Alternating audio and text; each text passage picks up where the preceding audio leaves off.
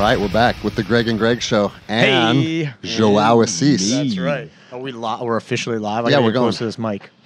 So before we just wrapped up our Guns Gis weekend, but before we go into any of that stuff, we had a story we need to talk about. So I want to hear about it, Joao. Which one? The guy pulling your backpack. Oh, man. That happened a couple weeks ago. I was in Dominican Republic, and I had a good time there over there. I was teaching this camp with some other badasses, and everything was good. I was coming home. I was like excited to be back, and as soon as I entered my last flight to Los Angeles, the flight crew lady asked me to leave my carry-on on the very first Overhead storage. Yeah. And so I did. And then my seat was way on the back, and there's a lot of people there. You know, everything was packed up. So everything goes right. I use my mask the whole flight, right? And nobody bothered me. But at the very end, when I was leaving the airplane, I totally forgot about my carry-on, and then that was when I literally give like 2-3 steps away from outside the door, right? And that clicks. I remember, oh shit, my bag, right? So I turned back, and as I am like an inch away from reaching my bag, which is on the very very first spot, this flight crew attendant, which was a pain ass. He caught me by the handle on my backpack. Were you about to call him a faggot? Basically, yeah. Can I? Yeah, you can say whatever you want on our show. Okay, good. So the faggot got me from the handle on my backpack, right? And bro, that brought like fire inside me, like in half a second, right? And when I turned back, he grabbed you and physically pulled you back. Yeah. You know, and saying, you cannot come back to the airplane. I'm like, dude, don't fucking ever touch me again or being disrespectful to that level. You know what I mean, bro? You don't even fucking... Especially fucking grabbing you. It's like, hey, sir, you can't go back. What do you need? Yeah, okay, exactly. You know, like... And I was being polite the whole time. I would just turn back and go to reach my bag, and this dude just picked... You stepped 1 foot off the airplane. Basically. It was not more than that. I was like, literally... I remember and turned back, and this dude picked me, by my back, like if I was a kid, right, dude? And that fires me up to the point where I'm like, you don't put your hands on another man. You could see the blood in my eyes, and then I was like, dude, you don't fucking ever disrespect anyone to this level you just did, like. And he was like, oh, but you cannot come back to the airplane. I'm like, dude, I barely step off the plane, And by this time, like a second later, this dude just reached me the bag, right? And then that was it, basically, right? And this guy like, I can call the cops on you. I'm like, dude, you by the time the cops are here, you'll be dead, motherfucker, right? So don't fucking mess with people. Don't disrespect people just because you are on the position you are, which is nothing more than just a job, right? Well, and think about that. He'll put his hands on you. And then when you get upset, I'll call the cops on you. Yeah. Exactly. There are certain things when you become an adult that if you're going to do something, you better understand the repercussions could lead to physical violence, like yelling at people with a bullhorn.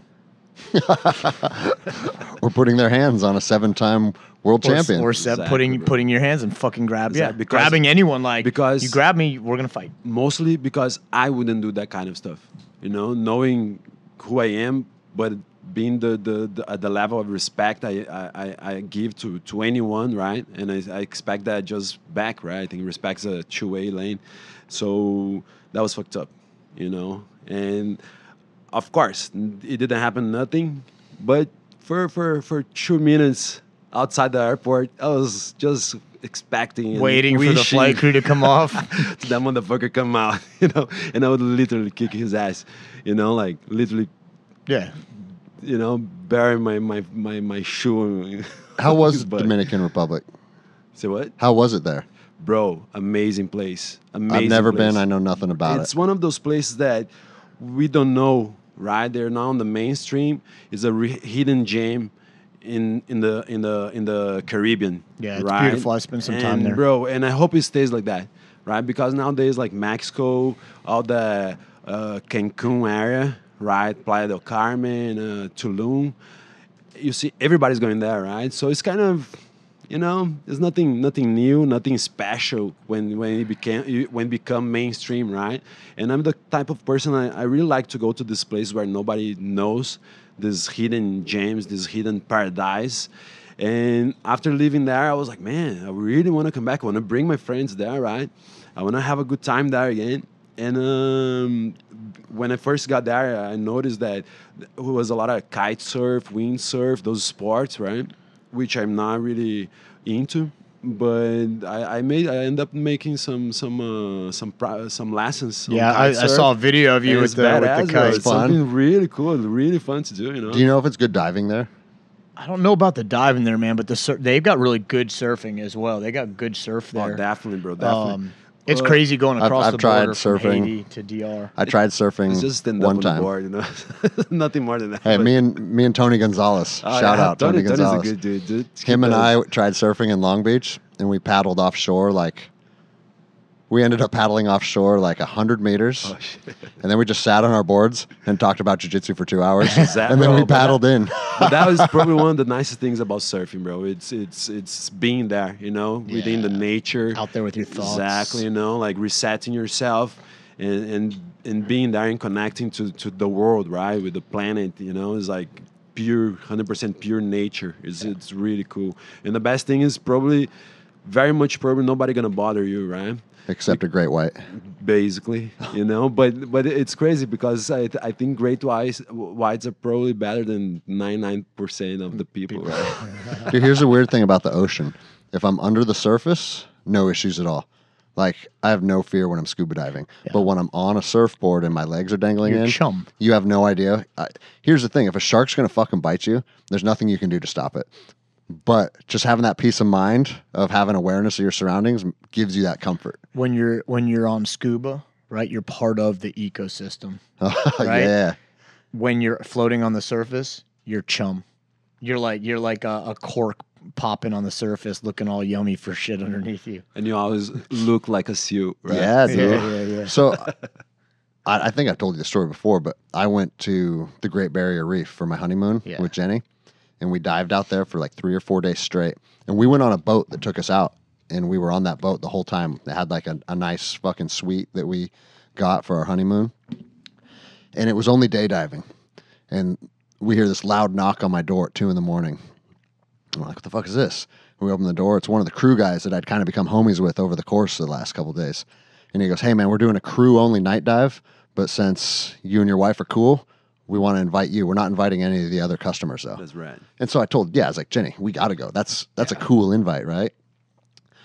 Zero illumination. It was like one of those nights where you couldn't even see your hand in front of your face. Pitch dark kind of shit. And they give you a light that you're holding in your hand, and wherever you shine it, you have a beam, maybe 2 or 3 feet wide that you can see, and outside of that, pitch fucking black. Fuck yeah.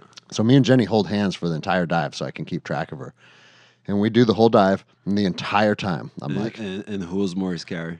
Here's the funny thing. The entire dive, I'm like, fuck this, dude. And then the fucking guy guiding the dive... I should answer. Yeah. The guy guiding the dive gives the hand and arm signal to go to the surface, so we inflate our BCDs, and we float to the top. I'm looking around like, what the fuck, dude? We're 400 meters away from the boat. So he's like, we'll just back kick back to the boat. So now... We're back You're kicking dangling on the surface. On the surface. In the dark. In pitch black, dude. And I was just like, fuck, dude. Dangerous situations freak me out when you have zero element of control. Yeah. Even in combat, whatever. You have a say in what happens. I have no say in what happens. And I get back on the boat. We de-kit. We go to our fucking room. And I told Jenny, I was like, I don't know if you enjoyed yourself or not, but just so you know where I'm at, that's my last fucking night dive. And she goes lets out a sigh of relief. She goes, oh, thank God. Thank God you just said that. I fucking hated that. She goes, But if you were cool with it, I wasn't going to say anything because, like, it's our honeymoon. I want to, if that's your thing, like, I want you to enjoy yourself while you're down here. And I'm like, that's a good woman, dude. She's she's willing to go back out there if I liked it. Just for you, right? And I'm like, nope, never again, dude. You're on the surface floating. You're just cruising down the street waiting to catch an IED. Yeah, dude. You're under the surface on scuba. You're on patrol with your fucking team, ready to defend, a counter ambush or defend, yourself in a gunfight. But dude, like all my diving's been in Seattle, where you're wearing a 7-inch thick, that, dude. 7 mil wetsuit. I'm a pleasure diver, dude. And so this is the first time I'm just fucking diving in board shorts. It was so fucking rad, dude. Yeah, I haven't dived many times, but the spots I have done was really cool. I have done out of the coast of California in Catalina Island. Yeah, Catalina, it's man, amazing, bro. It's amazing. The seaweed beds and shit it's out like there. You're flying on this alien world, right? That's crazy. And it's amazing. I have done also in Florianopolis, Santa Catarina in Brazil. It's an island, which the Brazilian Hawaii. It's a amazing place, like a surf city. Yeah, like one of the best spots in the world too. The Sunga Life guys, shout out Sunga Life. I'm wearing their shark shorts right now. They do a thing called Blue Force, where it's conservation. It's somewhere off the coast of Florida, and it's a trip they do every year. And they invited me down for the next one, so I better get dialed in on diving. You guys should fucking come down, dude. All right, it's the Sunga Life guys totally and Rudy Reyes that run that. And Rudy. I don't know if you guys listened to the episode I did with Paul de Gelder. Yes, I did. The Australian guy that got his arm and his leg bit off. Wow. Yeah. He got invited too. He's going to go down. That dude's fucking rad. Fuck, that's I'm going to stay right next to him because the chance of him actually getting attacked again is probably super exponentially unlikely. lower. So I'm going to stay right next to him. The rest of you guys it's like, who here's been in a helicopter crash? All right, cool. We're good. I'm getting on that bird. Yeah, exactly. But then you also got the guys that have been in like 5 helicopter crashes. And they're just shit. And I've been in 0. You know what I mean? Right, yeah. They say like if you get struck by lightning, it's more likely you get struck by lightning again. Have you ever heard that? Bro, like couple a month ago I was in Brazil. You're playing. And I was landing on my city down south. Bro, the airplane got hit by a lightning in the middle of a storm. And that was one of the most scariest things of my life, bro. I thought literally that we were going down like on the Didn't belly. You say it sounded like a bomb went off? Or wasn't it loud or just a big flash or what? Man, actually the lightning hit the wing, and I was looking at the wing, so I knew it was. Oh fuck! I honestly I thought the one of the turbines exploded because I didn't see the lightning. I just saw the explosion, the fire, the sparkles, and I was like, "Fuck!" Like, dude, that's it, like that's the end, But my only thought was like, the only thing I could see was my daughter's face. And my thought was like, don't fucking scream. Die like a fucking man. That was it. I'm like, see my daughter, like the only thing I want to do it, but my last second of living in this world was like seeing her face. And the thought of like, bro, just be a badass and die quiet, don't scream. So dude, what do you guys think of this? Because I was on a flight from Philadelphia to Seattle one time. And we were over Idaho. So we were almost done. And I hear an explosion that sounded like an IED went off. And the fucking pilot gets on the intercom. He goes, we just had an engine explode, and we're going in for an emergency landing. Fuck. And I was with one of my ranger buddies, Dave, and we're sitting right next to each other. And we're like, bro, if this thing starts to fucking crash and we know we're going to crash, what makes more sense? To bail out of the aircraft or ride it in? Because people don't live when you ride in 747s. No. You do hear about skydivers burning in and living. Yeah, but with a rig. Yeah, no, I'm not saying that either choice is good, but do you want to? They burn in because they have a double malfunction, but they still have some. They have a cigarette roll kind of. They have some semblance of canopy over them. But I was like, dude, okay, it's fire explosion or impact. What do we want to take? And we both said, let's try the impact option. No, bro, I tell you, one of the things that I thought when I saw the explosion and the airplane went like, that 1-2 seconds, I was like, bro, I had a pillow with me, so I hugged my pillow, and I felt like, dude, I'm gonna hug this shit so hard, I'm gonna become a fucking rock, and the shit gonna explode all over me, and I will survive. I didn't think, I didn't think like, Bro, oh, you don't would be die, the don't guy. die. You would be the lone I survivor, would, dude. bro, because on my mind it was like that positivity of like, dude, I'm leaving. I'm like, rocks, you know, like I won't break, you know. And then and like, don't scream. My daughter's in my eyes, you know. And then clearly, here I am. Right? So you survived impact. Holding the pillow worked, huh? No, it didn't have impact. You know, nothing happened. We just landed. Yeah, it just landed.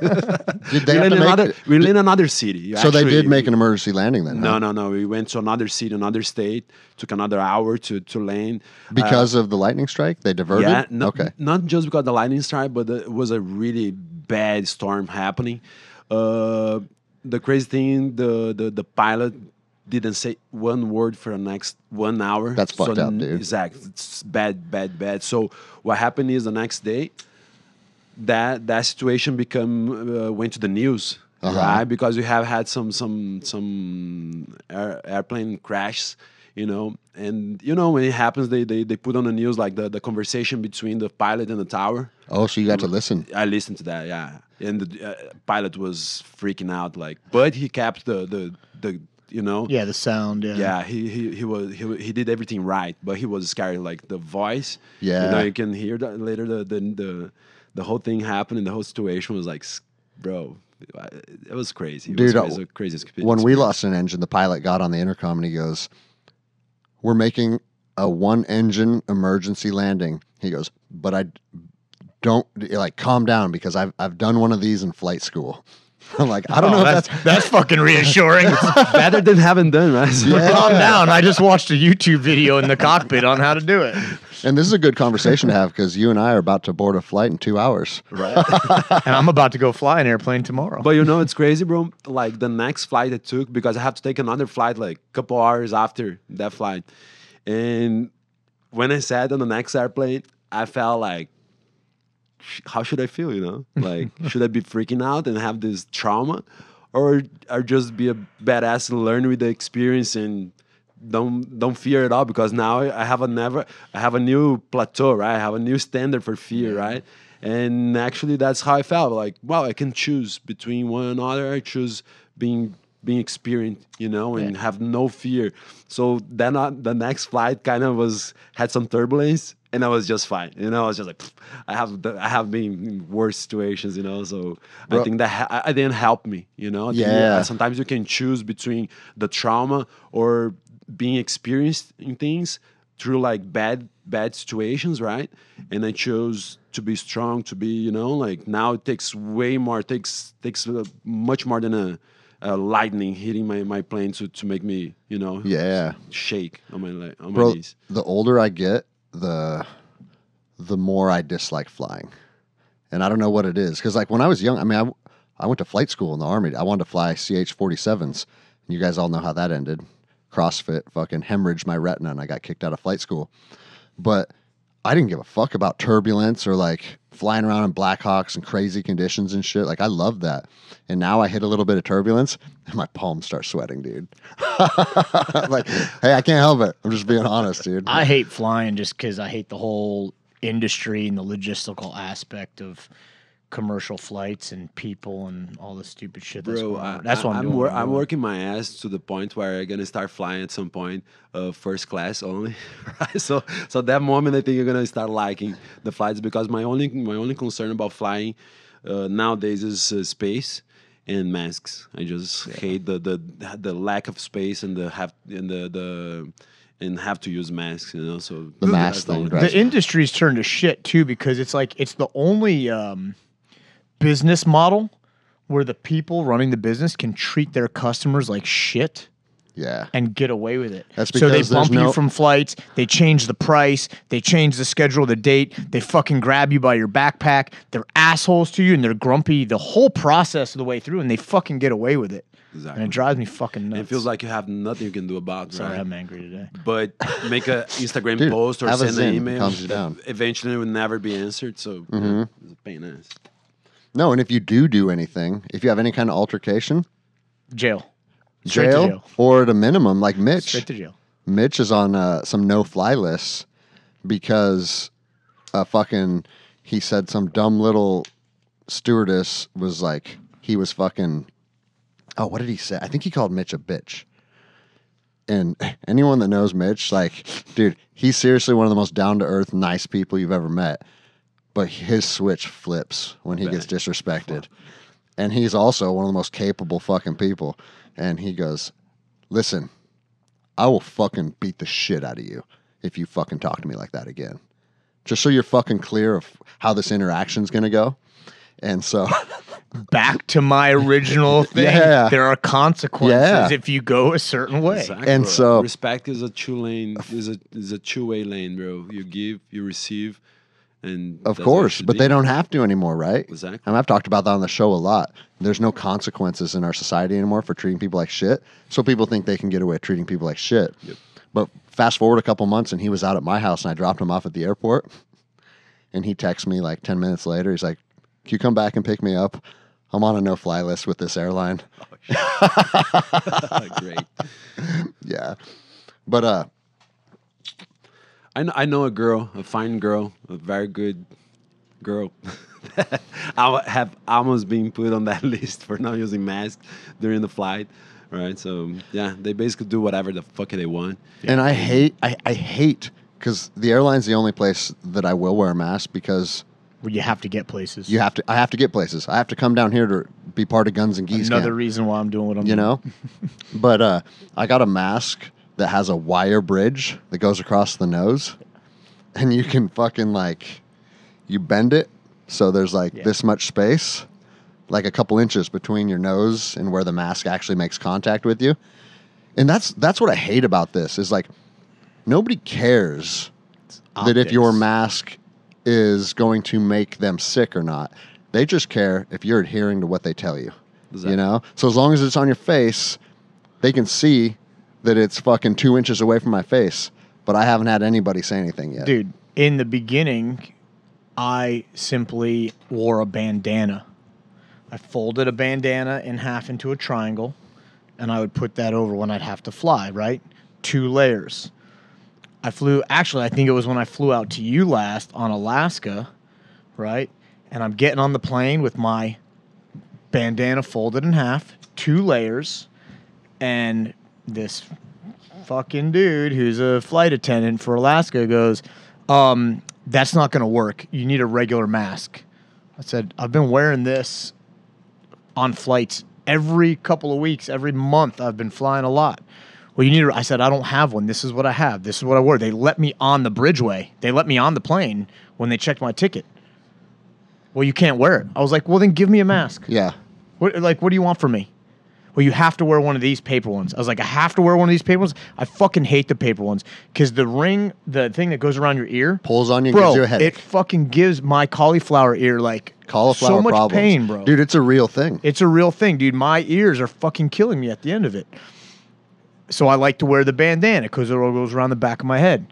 You have to wear this mask. You can't wear that bandana. And then the announcement comes on. Hi, welcome to Alaska Airlines. This is Alaska President so-and-so. Thank you for joining our flight. Please adhere. You must wear any sort of multi-layer face covering while on the plane. I'm like, oh, what's that, motherfucker? Multi-layer face covering? And bro, they say, it's just so fucking retarded. If you have a little sock that has strings on it that goes around your ears, you're cool. It worked. But they said now if you wear a gator-style mask, you have to wear 2 gators.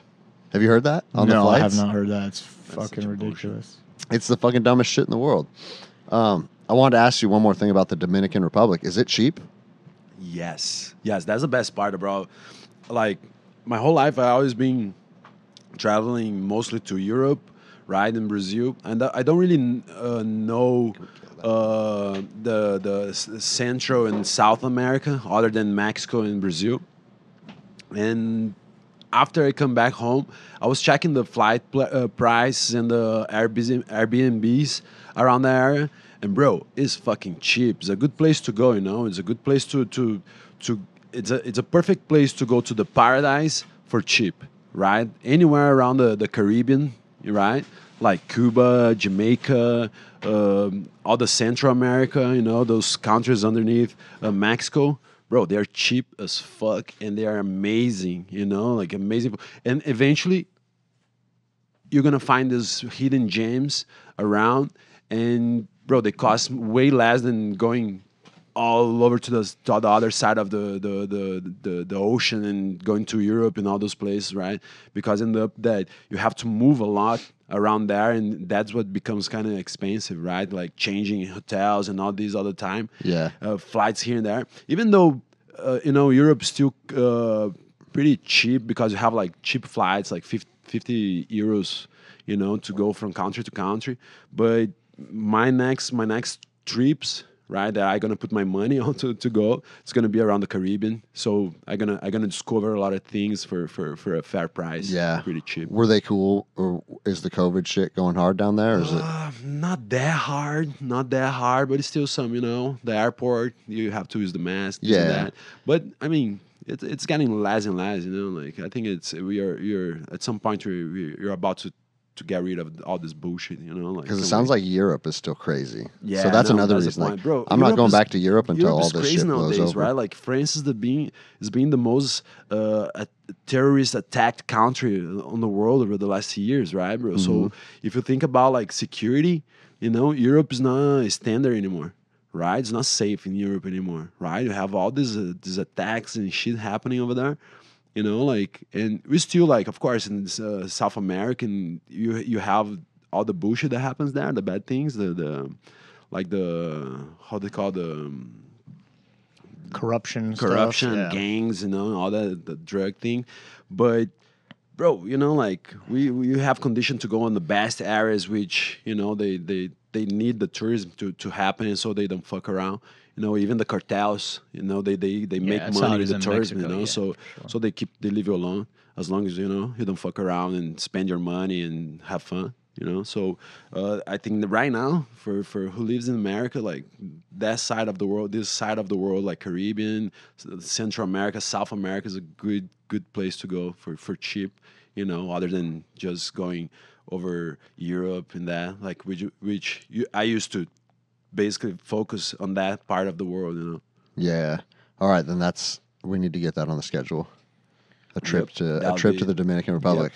Yeah, DR is awesome, dude. So when I was in Haiti working for the embassy there, when we had like a long weekend, a few of us from the team would go right across the border. We'd drive into Dominican Republic, and it's amazing. Like, so there's like a little DMZ, right? You go out of the Haiti gate, out of Haiti, and you traverse like, I don't know, 50, 100 yards, and then you go through the gate into the Dominican Republic.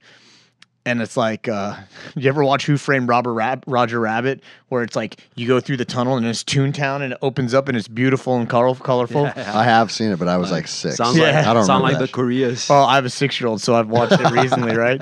But dude, it's like it's like everything changes in an instant. Like the color of the sky, the color of the trees, the color of the buildings, everything. Because like Haiti's the third world shithole. Brutal. You don't have to go far, bro. Haiti is a shithole. Like the border in between California and Mexico is it's the same way, like bro. That. Yeah, it's the same on way. one side, you've seen this green fields, beautiful. Down, and then the other side of the wall, you know, all the favelas and all this bullshit happening. I mean, you know, that's kind of crazy to think about. Dude, it's crazy. Like, and here's the thing: human beings have created these lines, these arbitrary lines on fucking pieces of geography. That's crazy. And that's it. Human beings and government created that because Haiti could be beautiful, dude. The water, other than having trash and pollution in the water, dude, the water's beautiful and clear. Like the mountains, like the vegetation. It's the same island. It's the same fucking little island. And one of them is beautiful and thriving, and the other one's a shithole, and fucking missionaries are getting kidnapped by gangs. To give an example, bro, this I went to Dominican Republic, and then we drove like 3 hours in country, and then we went to this super small city called Cabarete. And bro, actually, it's the top best spot for kite surfing, windsurf in the world. it's crazy. It's like, you know, like the hotel I was staying is like 10 yards from the beach, right? And you don't have to leave the hotel or that little beach area to do anything. It's just amazing. It's like paradise for real, you know, like, and like Greg was saying, is like, you cross the border, you have a war zone, right? So do they do, I mean, their border must be pretty secure then to keep all that bullshit out? Or is it just that on one side it's so lawless that those people thrive there, so they just what do their I know thing? about Haiti, it's because I'm Brazilian, so Brazil has Brazil has military in Haiti helping, you know, like the whole when I was situation. there, even like part of the UN and stuff, there were Brazilian guys. Yeah, that's how I know about Haiti. You know, like I never been there and don't know people from there. So Greg have lived there. The UN peacekeeping force when I was there was Brazilian, and there were some Chilean peacekeepers there. Yep. All UN peacekeepers, but dude, they were like, you'd hear them getting down in gunfights in like City Soleil and stuff in Port-au-Prince, like daily. You'd hear them getting down in gunfights. Yeah. So Haiti is a total shithole, lawless, corrupt, and just run down and ragged. And then you go across, you literally like walk across a football field and you're in paradise. It's fucking bizarre, dude. Yeah. All right, well let's talk about our weekend. We just wrapped up Guns Gis, Camp 3. Fucking rad. We got Shifter for hanging out here with us. Hell yeah. He was with us all weekend as well. I wish we had a fourth mic. I know, right? Luke dropping the ball. Dang, Luke. But yeah, I mean, it was, my wife asked me, and she goes, was it the best camp yet? And I said, I don't even think that I can say one's better than the other, because every single weekend that we've done this has been a fucking rad experience. Yeah. Yeah, I think, like, we can say this was the best camp yet from, like, an Logistics. operational and logistic viewpoint. Obviously, the more we do them, the better we're going to get at running them, and we learn about little inefficiencies or things to do better. But as far as, like, the experience and the product, I can't say one's been better than the other, because they've all been, in my opinion, they've all been about, I don't know what else we can offer. I can tell on my end, I think is the one weekend I got the most tired, right? And not because we did more or less this and that, but I think it's the one that I have more experience with what we are doing, right? I'm more intimate with our format, right? So probably is the one I gave more energy, right? Put my brain to work, and at the end of the day, I felt really tired. Last night I was like done, bro. We all were beat. Yeah. I mean, when you think about it, we're running just work camp wise, we're running like 10-hour days, and then with the after stuff, which is part of the camping, the experience, the dinners, the talks, the bonfires, we're running 14, 15-hour days every day. And it's crazy because like after like when you were hanging out at night with the students, right? They would stay forever. They'll stay they'll stay till the sun comes up if we stayed talking, No, and so for people that aren't familiar with it, the three of us came up with the idea to run a tactical pistol course. Tactical pistol course, and basically introduction to Brazilian Jiu-Jitsu all together over the course of 3 days. And, that was an idea we were kicking around, a year ago. And then, it's really Lapin that fucking was like, you know what? We talked about this. We're fucking doing it. And like Camp 1, because I remember we talked about doing it. And then it was only maybe a month later or something. You're like, hey, these are the dates I'm thinking.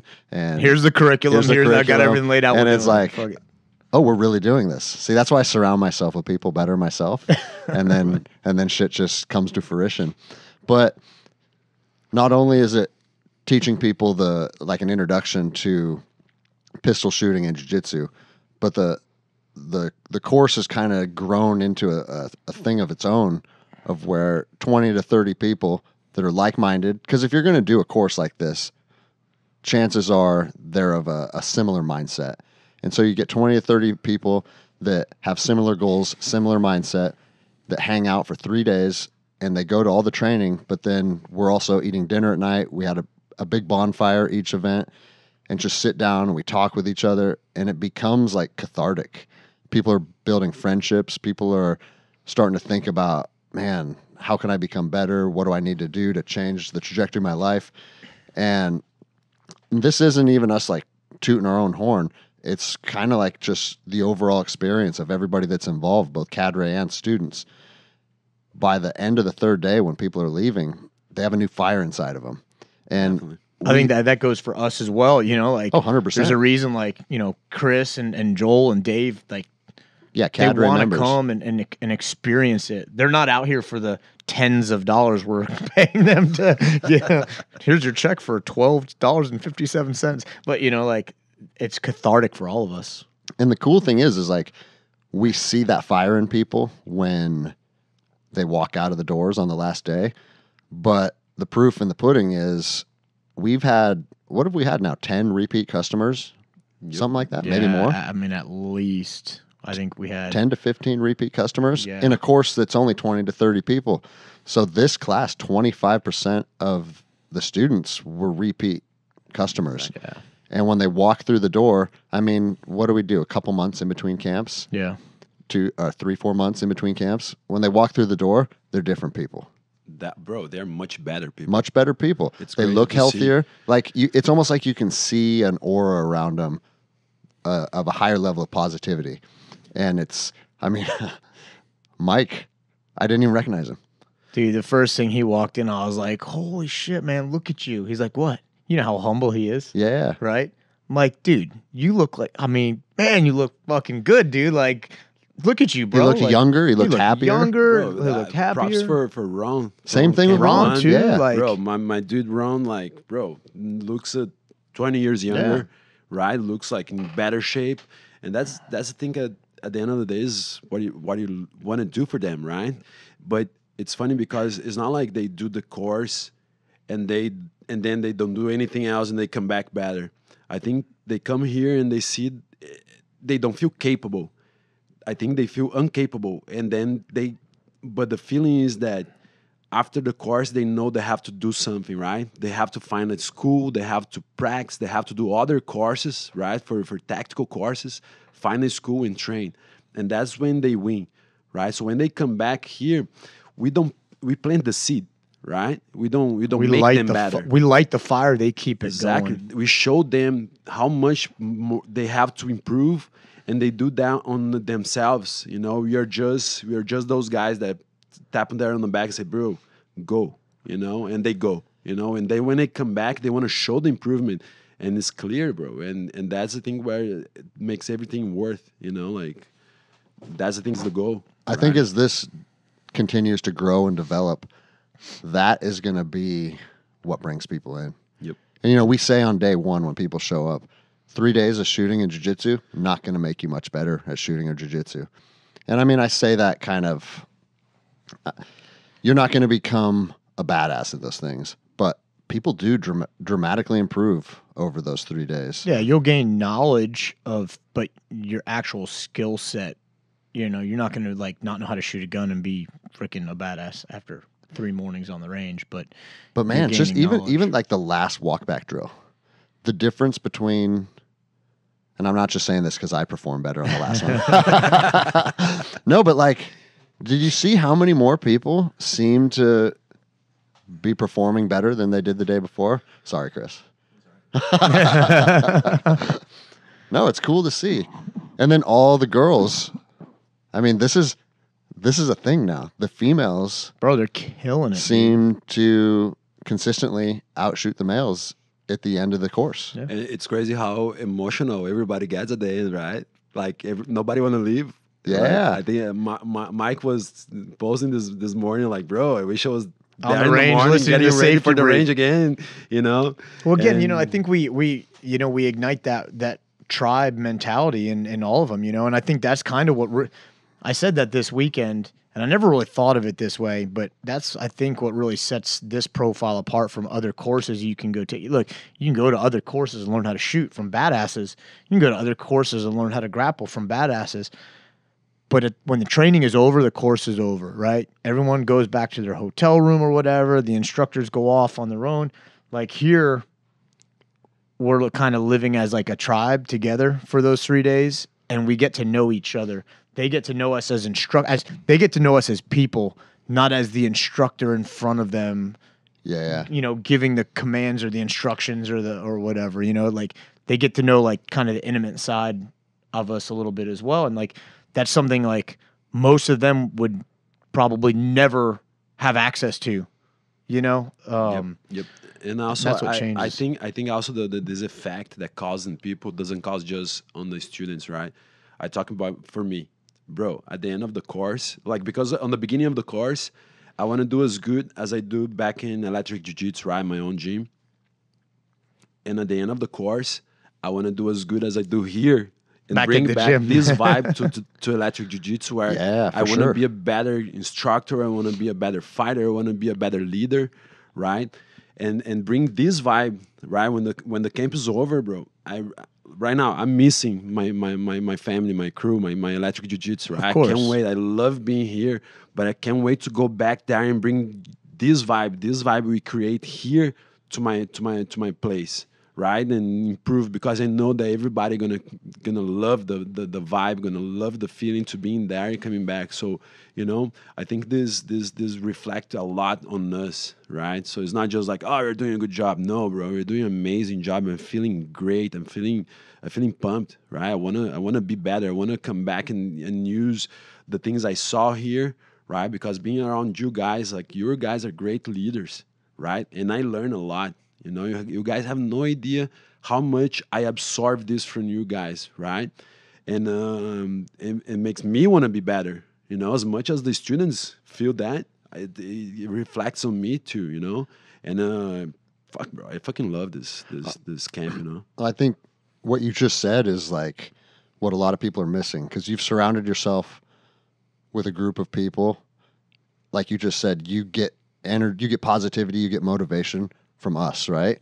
And it certainly goes all three ways, right? Exactly. And I get people that listen to the show that write me emails or hit me up on Instagram, because one thing that I talk about a lot, just in relation to the weird times that we're in, is that you have to have a good group of people. That's the most important thing if we are to face any type of hard times as a society, or any of the shit that we talk about, the grid going down or government unrest. The very first thing that you need to have to be successful is have good people around you. And I talk about it a lot, and I get emails. They're like, man, like I listen to what you're saying and I agree with you, but I don't have any good people in my life. I don't have any good friends in my life. And so to me, that's weird, because I feel like I've maintained close friendships with people that I feel are important for a long time. Like you and I have been homies for a decade already now, you know, but a lot of people are missing that. And to people that have a good core group of people, that may seem kind of strange or something that I can't necessarily relate to. But I think a lot of people don't have that.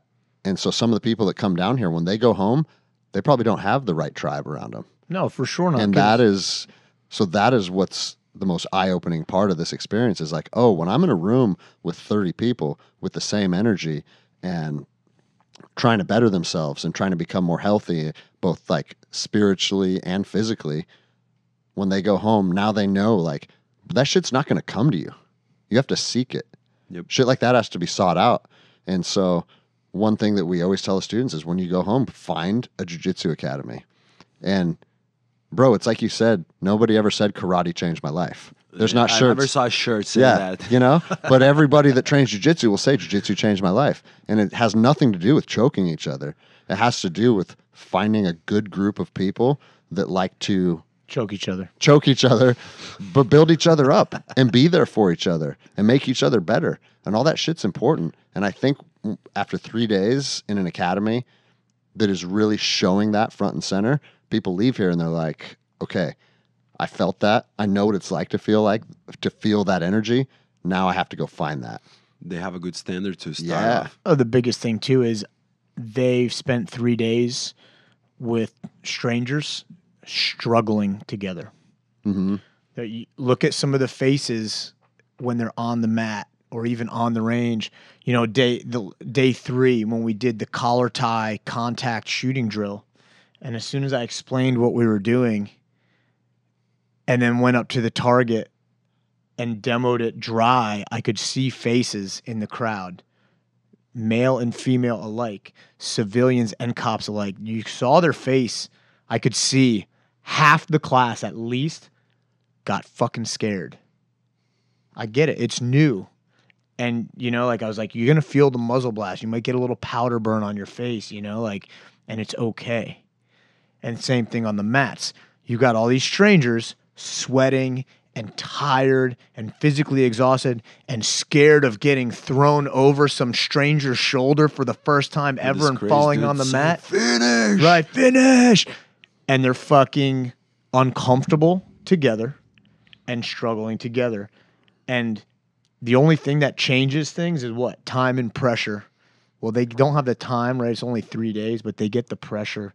They get the nerves, and then they overcome that together. I like That's to see what the builds difference. bonds, I like you to know? see the difference between the day zero, right? The day before we do the in-brief at night, before we start, and how we break the ice on that day one, right? And at the end of the day one, when you're here at the gym, eating together, it's totally different vibes, totally different people already, right? And they chew around the fire camps, bro. It's different people again, and day three, everybody's emotional about leaving, right? And kind of, and you guys can see because they come to us and shake our hands, and most of them don't even have words, Right. to express what they feel, right? They just shake your hand and give you that one hug, right?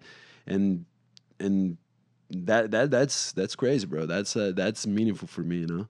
Yeah, and what's cool is like most of the people that have attended our camps and like that attended this one are not already jiu-jitsu people. Mm-hmm. Or if they come to us, they like just started. Like a bunch of the white belts like just started training jiu-jitsu at their home kind of because they signed up for this. Like, damn, I need to learn a little something. Most of them are not jiu-jitsu. So that day one, that first day of jiu-jitsu and being on the range together has brought them that much closer overnight. You know, it's not like they're jiu-jitsu guys, so they all can bond with jiu-jitsu. Hey, I'm a purple belt. Hey, I'm a brown belt. Cool, let's talk. What's your favorite position? Are you top player? Let's You know, roll like and flow they're and brand this and new. that. They're brand new. And one day of jiu-jitsu, one day of shooting on the range together, like boom, okay, now we're cool. We're friends. Well, we've kind of lost touch with what being new to jiu-jitsu feels like. But talking to some of the students, I think it was Derek Kiwi. It was like, yeah, like crawling on top of a girl and like mounting a small female. There's some, and I'm not sure if it was Derek or not. So if I have it wrong, I apologize. But it's like, there's some reservations about that. It feels kind of weird, right? Because at what point in your life can you literally lay on top of another female and be sweating on each other and it's completely normal, right? So people that haven't experienced that intimate connection and that literally just being, most people have a bubble around them, right? Just like the guy that grabbed your backpack, right? If you get in people's bubble, that's a fucking problem. But in jiu-jitsu, you're allowing people into that bubble willingly, and it's very uncomfortable at first for a lot of people, regardless of whether or not they admit it or talk about it. And you break down that physical barrier, and then I feel like the emotional barrier is broken down simultaneously, you know? Exactly. I agree. 100%. What else about the camp? I know you're angry today, but you got good stuff to talk about, right? About the camp? Yeah, I mean the camp's good for all of us, you know.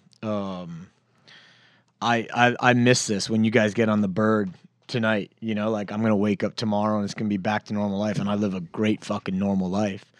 But I'm like, for me personally, like I've got my buddies here. I'm real fortunate. Yeah. You know, like I've got guys like Chris here, and I've got guys like Dave and Joel, and we all have our own families and we all kind of separate, but like I get to see him almost every day. Mm-hmm. You guys have your team, you have your Our team. tribes, right? You know, but for me it's like, I don't know, we're not living together, if that makes sense. Like I told you during Hurricane Ida, like that was some of the happiest I'd ever been, because you get up in the morning, you have a purpose, you have a job that has to get accomplished, otherwise you don't eat that night, or you know, like your generators die or all that stuff. You got to clean up the street, or else you can't get your car out. You got to go, you know, get your chainsaw. And we worked together as a community, and we supported and took care of each other. And like this weekend for me, like getting together And hey, all right, range is over. We all clean up the range together. We all go to lunch together and hang out. We all bullshit over. Like, that to me is also like, as men, I think that's super important for us. Definitely. Because we don't get a lot of that male bonding time as adults once we have families and shit. And for me, that's kind of like the most important part of this. You know, I like teaching on the range. It's fun, but that's like the job part of it. I love hanging out, having lunch and bonding. I love the after hours stuff where we're having dinner and we're sharing thoughts, feelings, stories, motivation, motivating people. Like, that's the cathartic part that I think for me is the most important. You know, people can go anywhere to learn shooting. People can go anywhere to learn jiu-jitsu, but they can't go places and then get all the other benefits of, you know, whether I don't want to call it motivational speaking and warrior mindset and blah, blah, blah. But that's kind of what it is. You know, we are it's motivated organic, though. to. It's organic. It's not like, all right, sit down, find your nameplate. Yeah, you can attend a seminar on leadership, or you can go listen to a retired SEAL talk about that kind of stuff standing at a podium. But when you're all sitting together, it's not like we're telling them how to live or giving them suggestions. It's more like showing them. And I think, and I don't know if Artem listens to the podcast or not, but I'm going to make a prediction. He's going to be the one that comes back a different person. He better. No, if Arden doesn't come in and start training, and I hope he listens to this, if he doesn't come in and start training, every time I see him driving around town in his new GX 470 that he just bought, I'm going to give him so much shit. No, but he's a perfect example. And I feel comfortable talking about it because he shared it with the whole group. It's like he used to be an elite athlete, and then life happens like it does to so many people, you know? And at least for me, when I feel like I'm not as good as I used to be, that bothers me. Hell yeah. Definitely. And I know at some point, Father Time is going to take that away from you, and it is what it is. But I think by that point, we'll probably be on a different journey, you know? But if you've let the daily grind and the stresses of life start to detract from who you are as a human being and a man, you might not even realize it just sneaks up on you. And then here you are 10 years later, and fucking you're not as proud of who you are anymore. And then that's just a downward spiral, you know? And it was cool because Austin Ray came out and joined the camp. And if you guys don't know who he is, check out his Instagram. But he's an acrobat that does parkour and a bunch of crazy flips and stuff. Freaking elite athlete. Yeah, he's a fucking rad dude. Dude's a fucking monster. But when he walked in, Arden's like, dude, what's up, man? Come to find out they were gymnasts together. Arden was his coach. What, 15 years ago or something like that? Yeah, probably 15, 16 years ago. You Arden know? was his coach. And so then after we're doing jiu-jitsu, Austin's teaching us three how to do backflips. And Arden walks out there and goes, I want to try one. He goes, it's been forever, but I want to try one. Been a decade, he said. And he fucking did it, dude. Bro, he did one test shot with Austin spotting him. I think we're all joking. Then and he fucking did it right. And we're like, whoa. And bro, I think that backflip is symbolic. Fuck yeah, it is. For bringing out who he used to be. Well, that athleticism and then just the balls to fucking send it. Yeah. You know, like, fuck, wait a second. I'm not this guy that I've gotten broken down into. I'm a fucking badass still, you know, like, and I told him, you guys are a lot like me, like here, this place, this family, jiu-jitsu, like I'm brutally honest with all my students. And I may upset you with something I say, you know, sometimes it's not the most couth or but like I do that because I care. I'm growing into that. If I'm not honest with you, if I don't say shit to you, that's when you have to worry because it means I don't give a fuck about you. You know, if I'm like, you know, once I get, and I was like, dude, like I could see it in him and I can see he needs it. And, you know, I'm like, dude, you inside that, what's taken over the last 10 years, there's a fucking elite athlete ready to come back out. Yeah. Let's get you there. Let's do it. I told him, I said, I want you to be the next alumni that signs up for a future class, and when you walk through that door, I don't want to fucking recognize you. Yeah. You know, and he goes, I'm down, dude. I'm down. Well, he's gonna be my student. He better. So. Yeah, dude. Having hard conversations with people, like I feel like I've always been able to do that with people that are close to me, or like people that are my families. but like students in my gym, like I've kind of avoid confrontation with people that are just students of mine, unless it's just absolutely egregious and it's like, get the fuck off my mats. You know, if something, and that stuff like that's rarely happens. But just trying to like give people brutal honesty, because I know it's going to hurt their feelings, right? And I'm not even going to say his name, but I had a student that had some drama in his life and some legal problems and bouncing around and a lot of drama in his personal life, right? And then he bounced from the gym for like 6 months or a year. And then he showed up one day. He's like, I'm ready to train again. And he used to bring that drama, all of his fucking drama. So I sat him down and I said, listen, your jiu-jitsu's great and I think you're a good person, but all your fucking bullshit, that fucking dark cloud that surrounds you, getting arrested and fucking getting in fights with people and all that bullshit will not come in my fucking gym one more time. Just so we're clear. And, dude, he sent me a text after our talk. Is like, that's the conversation I needed. I look to you like a father figure. I need guidance from you. If you think I'm fucking up, like, please have those hard talks with me, because nobody else has those kind of conversations with me. That's happened a couple times with different people, I would say, over the last 6 months. And it makes you realize it's like, I don't like to look at myself as a leader necessarily, because I think leadership is fluid, right? Like, I'm happy to follow your lead in the right circumstance, just like you would be happy to follow my lead if the right circumstances present itself. But the fact of the matter is, in your jiu-jitsu academy, you are the leader of the academy. And people are looking to you for a lot more guidance than just jiu-jitsu. Instruction. Yeah. I still don't believe that half the time. You know, I really don't, because like, these are my peers. Yeah. You know, and I gaff off how much sometimes certain people in here are like, "Oh, he's coach." Oh, I'm like, no, I'm just Greg. But they want those talks, and you know, you got to do it. And I kind of do it sometimes. A lot of times, like day-to-day mat stuff. Like if it's just annoying stuff, like I do it kind of passive aggressively. Like one guy talks all the time, middle of sparring. I'm like, dude, do you talk this much when you're having sex? Just roll. Like, come on, man. You know, like.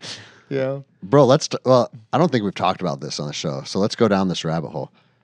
When you were fucking sparring another human being, it is not the time to talk about what you did over the last weekend. It fucking drives me. Shut the fuck up. Shut the fuck up and go. And not only like is it just, it kills the energy, right?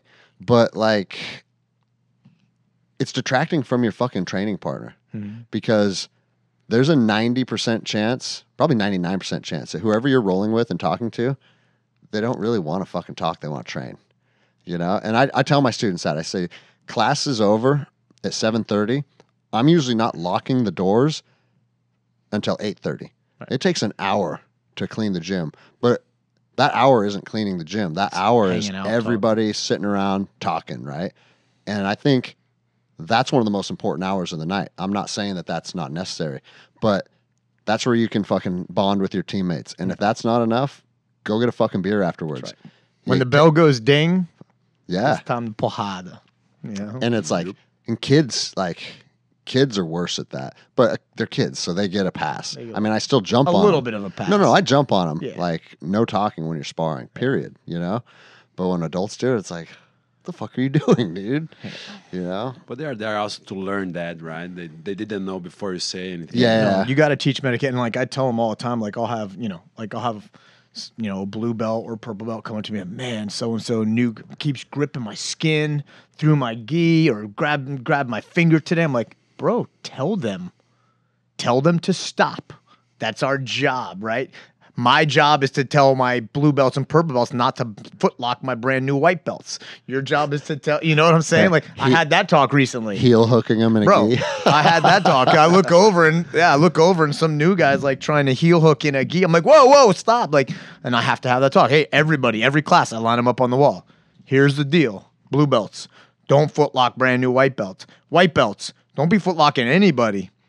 If you're trying to learn a new footlock that we taught in class, right, you can drill it then. If you're with a higher level belt that's allowed to do certain footlocks, then you want to practice it and they're okay with it, you know? Bro, I'm totally against footlocking girls, no matter what.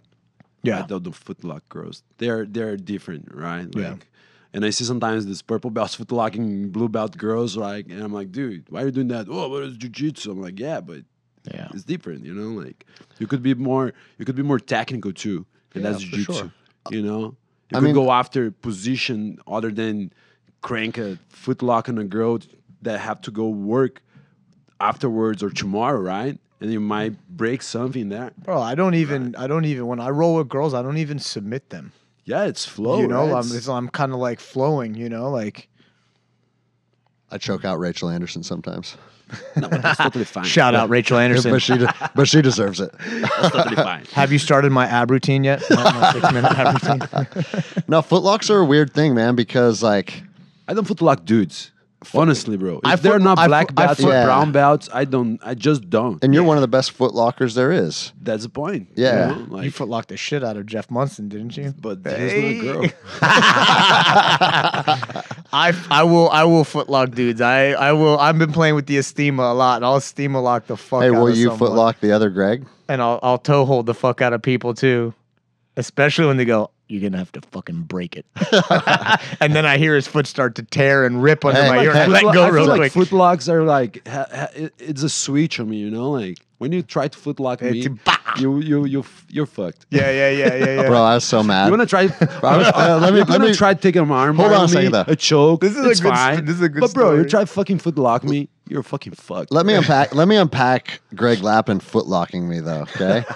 Because we were starting in position where one guy's doing guard and one guy's up. Yeah, we were positional starting open guard. Okay? Snatches this fucking footlock up. I was trying to pass, and then the foot was there, so I went for the And toe. so I was instantly pissed off. And I was like, dude, if you want to fucking footlock me, you got to take me down and get on top of me. You know, like you got to earn it. If I pull guard, footlock the fuck out of me. But I started in guard, dude. And like, I'm hard to take close down. your guard, sweep me. You know? Fucking earn it. You're black so, belt. so I was like, cover your own ass. yeah. You know? So I was like, fuck, I don't care. Fucking break it, dude. He literally said that, dude. And I grabbed it, and I didn't want to go. You know, I'm Hey, like, fucking break it. And I was gonna let him too. And it started fucking popping, and he let go. So I won. he got up and he limped over to the wall and goes, my fucking foot kind of hurts, bro. Bro, and then it felt fine for the rest of the day. Yeah. And then either the next day or a couple days afterwards, it felt kind of fucked up. And I was like, because you never know, like when you twist a knee or an ankle in jiu-jitsu, it's like, is this going to hurt for 48 hours or is it going to hurt for 4 months? Sometimes to hospital. Yeah. Like, Right? You Straight don't, to the surgery table. And so I was like, God damn it, dude. I fucked myself up with ego because I could have just tapped out. And I was like, nope, I'm going to make this motherfucker making one of my best friends break my foot if he wants to get a tap But from you me. still won. And I don't want to tap that bad, bro. I could give a fuck less whether I tap you or not. As soon as when I started to tuck it in, right, my head was close too. And what I heard, I started to hear like Estima lock? Yeah. toe hold. Toe hold. But you started it with the Estima lock. I don't remember. You snatched it up like however that is. And then you started bending the toes. Maybe. And it's like... No, it wasn't. sounds like Estima. Lapin. His foot was here. I went this way. I turned out told, and then because I rolled under, right when he's like, "You break it," I started rolling, but I didn't dive. You know, like I sat down. And I put it in tight, and he's like, "You're gonna have to break it." And I'm like, "Well, let me just see if let's see, And then I heard just a little like, it was like, "Fuck, bro, come on, man." I was like, "Fine, you win, bro. I don't want the tap that bad. I could care less. I'm not gonna hurt one of my buddies." Dude, tournament, competition, My bro. bad. I'd grab and dive on it. I'd break your ankle, break your foot. Yeah, it's a competition. Bro. I've been there, bro. You didn't break my foot. Jiu-jitsu, bro. That's right. I've been That's there. what I said. And right away, he goes, man, my foot. I said, I didn't hurt your foot. You hurt your foot. I pulled a Joao proverb on him. But that's the point, bro. Like the guy gets you in a submission. You don't tap. It breaks. It's your fault. Yeah, for sure. 100%. Absolutely. Yeah. But I You don't have know. the power to stop that thing right away. So what do you think that it is? Because I have zero problems tapping to an armbar, a Kimura, Americana, or even a choke. But footlocks, I'm like, fuck you. I'm not tapping to this. I need to start doing your weird foot stretch. I feel this way, bro. I don't want to break. I have to work tomorrow, right? Yeah. But if I have to tap, I tap. when I come after you, you know, like yeah. Again, when we slap him up again, because I'm a competitor, you know. Yeah. I see numbers, you know. I see zeros and ones, you know, and everything, you know, like Matrix, the black screen. But you know, bro, and I mean, you can tap me. But if you tap me once and I tap you twice, I won't. Yeah, you know? That's totally fine. Yeah, And I forget about sure. that. You know. But if I tap you once, you tap me twice, bro. Tomorrow you're gonna have a hard time. You're gonna have a hard row. You know? I got some students that like when you submit them, and you get back to your feet and you slap and bump. They're coming at you 150% now. Just like you said, they want to try and redeem themselves. You know, and it's like with certain guys. I'll fucking play that into when I submit them, watch the clock or whatever, holding the Kimura, and there's 40 seconds left. Like, I could rip it, and then we could just let him cook. We could get 35 more seconds of grappling, right? Okay, I'll hold it. Okay, 5 seconds left. Bang. Ding. Oh, fuck, dude. Take no time to pay back. Take away their chance home. for fucking retribution. I'll leave it there.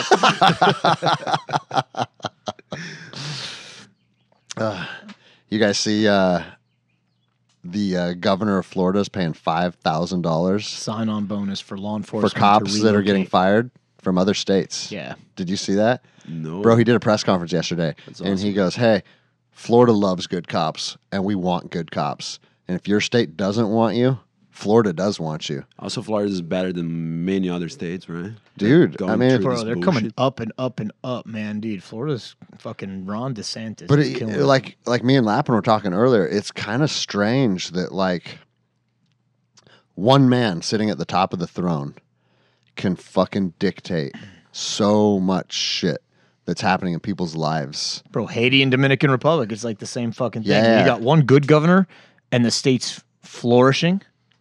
Right? And you have a tyrant on the other side of the wall. And look, I mean, we're in Louisiana. We're like just around the Gulf a little bit, you know? Just 2 states away. Your governor's basically. a piece of shit, right? And our governor's some fucking pandering Democrat.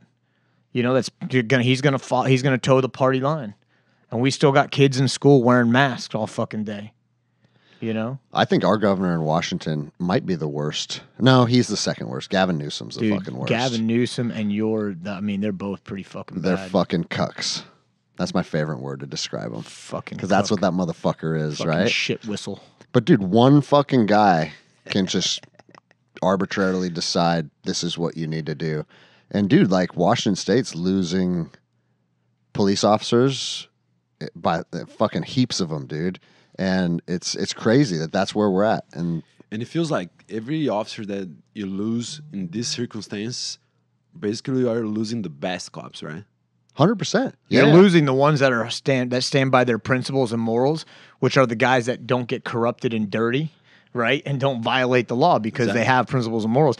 The ones that be like, I'll do it. Okay. Well, what else are you going to do? You know? Like, yeah. And not even necessarily like a cop that's going to be corrupt, but just one that's a yes man. Just does what I'm told, doesn't buck the system, doesn't question anybody. Just, okay, you told me to do this. Yeah, okay, I'll go do that. And like, it's weird reading these threads on Instagram because I've been saying the same thing about the military, right? Because they're doing that. Like they're losing fucking pilots and special operations guys because they don't want to take the vaccine. And you'll get people defending these people in threads are like, when you sign the dotted line to join the military, you're basically government property. So that is what it is. I'm like, no, that's actually, nothing could be further from the truth. You were taught as a fucking private in the military that you have the right, not only the right, but the obligation to refuse orders that you think are immoral, unethical, or illegal, right?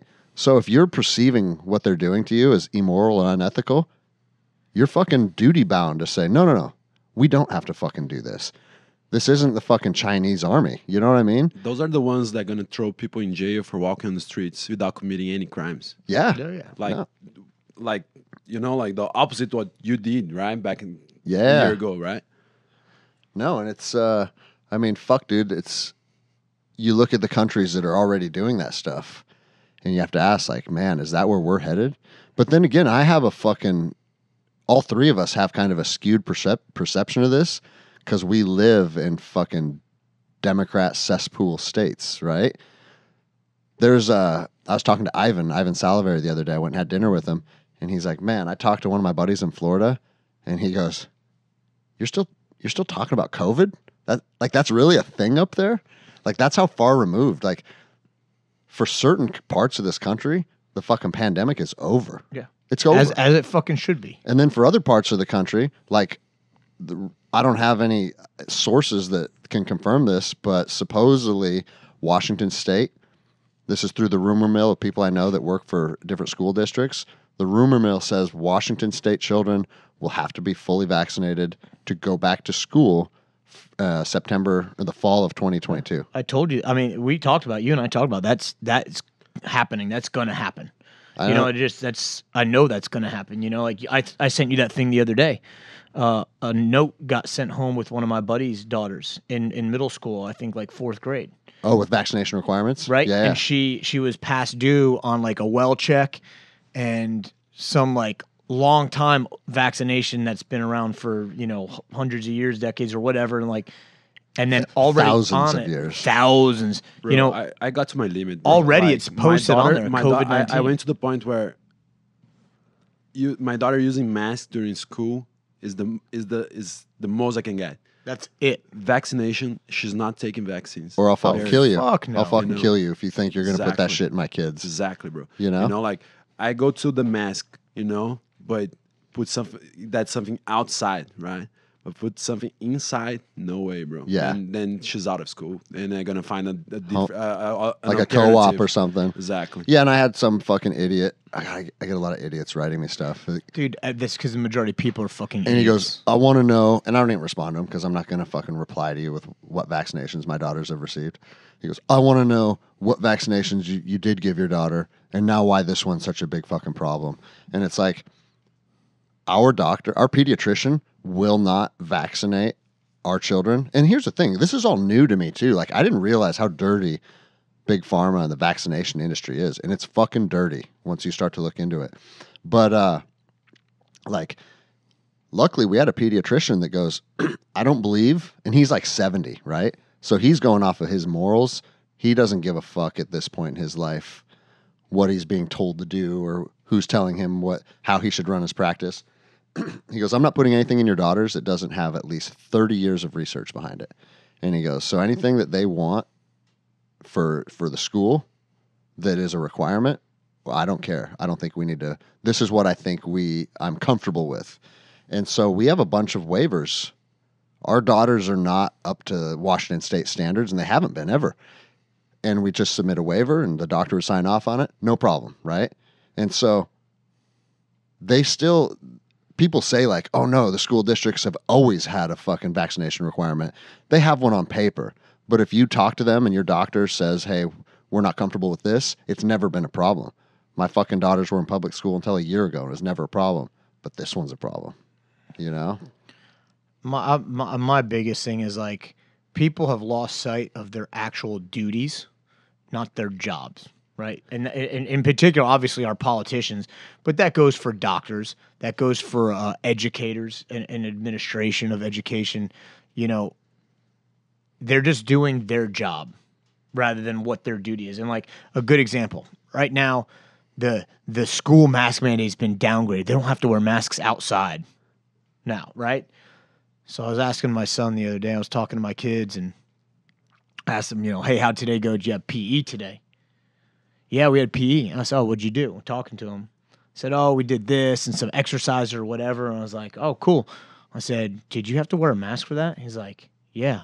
I'm like, why the fuck are you wearing a mask? And I'm obviously not yelling at him, but I'm so mad. Why are you wearing a mask? Why are these kids wearing a mask while you're exercising? And he goes, well, we do PE in the gymnasium.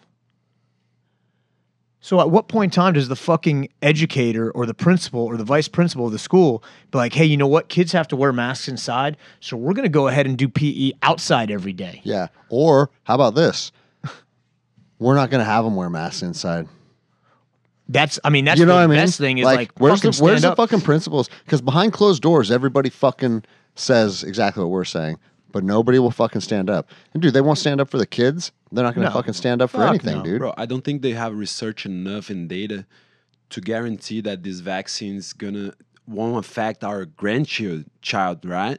So that's my point, bro. It's like, what do you know about it for the next 20 years, 30 years? They don't know shit about it now because you're vaccinating elders. You know, it's something, right? But for the kids, bro, you know, what the cost on their future? Well, and right? dude, what's gonna change? What's everything you do, happen? Everything you do in life has to be a risk versus reward, right? You have to weigh your pros and cons. And so, yeah, if you're a fucking person that's old and fat and it's gonna COVID will kill you if you get it. Okay, well, we don't know much about the vaccine, but maybe in my circumstance, it'll help me. The kids don't fucking need it. We all know that, dude. You know, and like, bro, fucking Fauci is responsible for killing millions and millions of people. Dude, it's ridiculous. Nobody gives a fuck about it. But then the study came out of him fucking funding beagles being eaten alive by flies.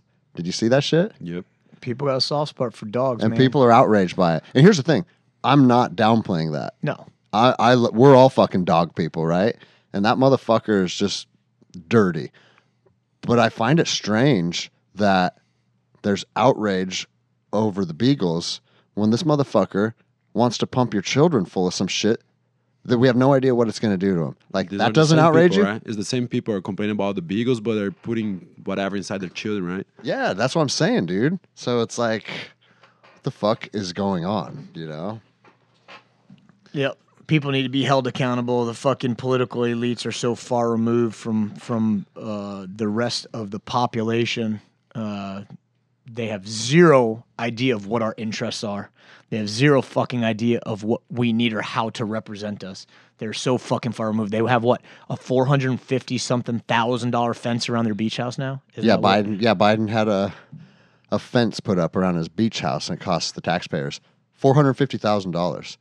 But here's the other thing, dude, is like, I don't think, even if we had good people in positions of office, I don't think it's feasible or realistic to have one president that's the leader of 350 million people.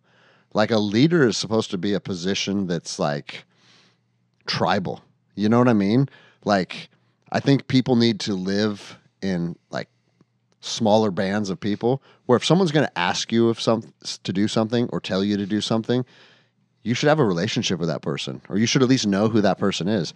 Now we got people on the other side of the country that have been in office longer than I've been alive, telling you how to act, what to do, how much money you need to pay them. It's the whole system is a bunch of fucking bullshit.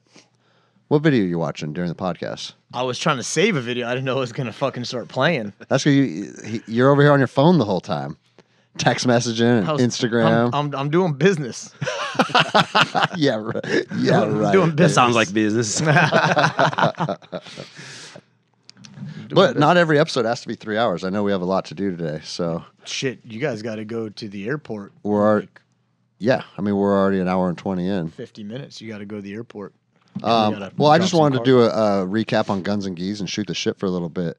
But is there anything else on your mind? Because we can wrap it up. We can have a short episode. And if Endless Endeavor listeners are upset with the length of this episode, let Greg Lapin know. Yeah. Go to his Instagram and complain in his inbox because I don't give a fuck. Yeah, I don't either. It's not even my podcast. So yeah, if you want the co-host status. Yeah. Oh, this wasn't as good as the Greg and Mitch show, but dude, good. It's here's the thing, you dude. never know, bro. You never know. Yeah. Quality is subjective. That's true. Right? That's true. No. Here's the thing, man. I think the reason that a lot of people like this podcast is because the energy is just kind of, it's alive. And if I'm mad about something and I'm venting, yeah, Greg's mad. But like, good conversations, passionate conversations, like whatever, man. Like, instead of being a product that is like, I'm going to go tune into this so I feel this way, it's just more organic and authentic. And that's what I think, like, I look at Joe Rogan and Andy Stump, like, those guys are doing fucking awesome in this industry. And I think it's because that's kind of how they roll. That's organic. They just take people and they have conversations. Like, when I have people on the show, we don't have any notes. I didn't write anything out. I don't have questions for Joao Assis, world champion. Tell me what you think of, like That's not what people want to hear, dude. So you never know what you're going to get. The Endless Endeavor podcast is like a box of chocolates. Right? You never know what you're going to get. All right. Well, yeah, we do got to wrap it up because I didn't realize we got to be at the airport before too long. So I'm hungry. And I'm hungry. I'm hungry too. I need to go eat. You follow me. I need to eat a bunch of steak, eggs, and apples before I get on the flight.